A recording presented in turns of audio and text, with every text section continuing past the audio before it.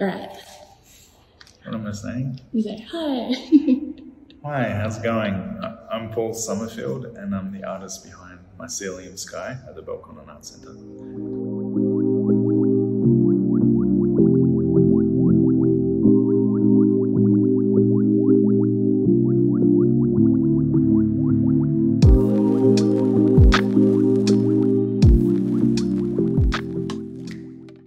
So I drew them at size, which really did, my computer struggled, to be honest. It crashed a lot.